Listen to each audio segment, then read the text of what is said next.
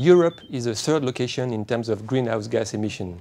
We are issuing altogether in Europe 3.5 billion tons of CO2, after China 11 billion tons and the US 5 billion tons. The European Commission has taken a very clear stance and has decided to reduce its CO2 emission by 40% before 2030.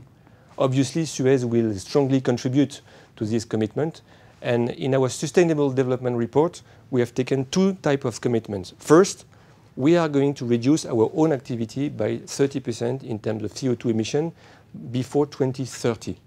Second, we are going to help our customers to save up to 60 million tons of CO2 between 2016 and 2020. That represents 12 million tons of CO2 avoided year after year in the next 5 years. Obviously, the waste activity will strongly contribute to this medium-term commitment. How?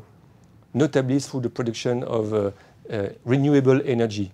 Through waste management, we are able to produce electricity, we are able to produce steam, we are able to produce heat, but we are also able to produce RDF, which stands for refuse-derived fuel. RDF is a sorted waste which has no economical value as such, but which still have a very high energy content. In Europe, we have already a very strong presence as far as energy is concerned.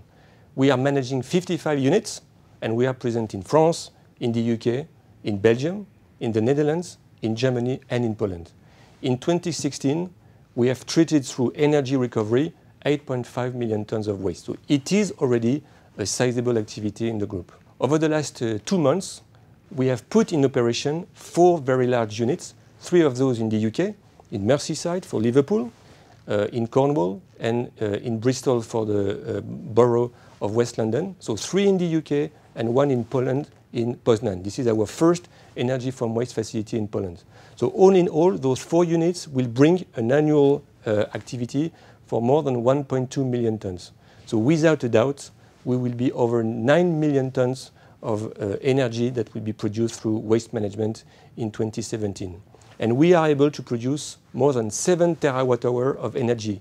So for our colleagues, it represents the annual consumption of a city of 1.8 million inhabitants.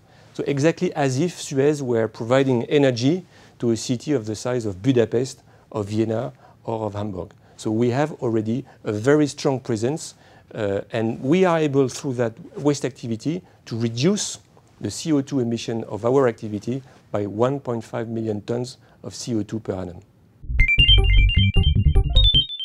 We are already working on numerous projects on incineration on one hand and RDF and energy production on the other hand.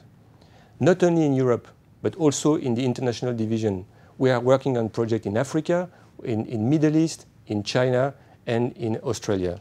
So I strongly believe that by 2020, the amount of waste that will be energy recovered will be way above 10 million per annum. So all in all, through energy recovery and waste management, we'll be able to produce an energy that will be cost-effective, low carbon, and local.